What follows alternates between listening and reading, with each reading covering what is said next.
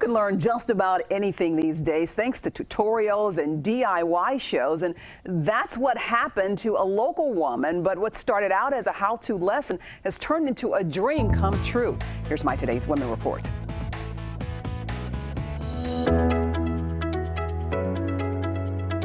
This is a picture of the first cake that Renelle Turner learned to bake, and it was all thanks to a baking show. I watch everything. I watch, what kind of tools they're actually using, what kind of frosting that they have used, and so from the cake competition shows to YouTube. More and more baking shows led to more and more treats for friends and family. It started with family and friends ordering cakes, and then it just grew from there. But this hobby was quickly turning into a desire.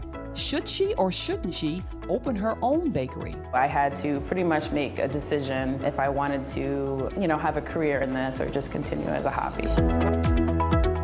Time went by until July of this year, when all the ingredients suddenly appeared, including finding an empty bakery on Remsen Street in Cohoes, which she turned into Nellie's Treats Boutique Bakery.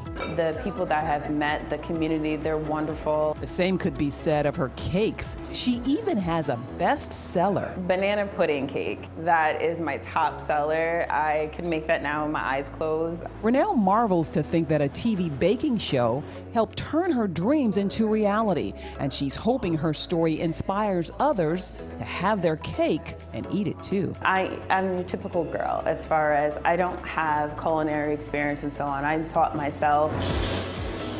I hope that's inspiration to a lot of people to say, I can do this myself.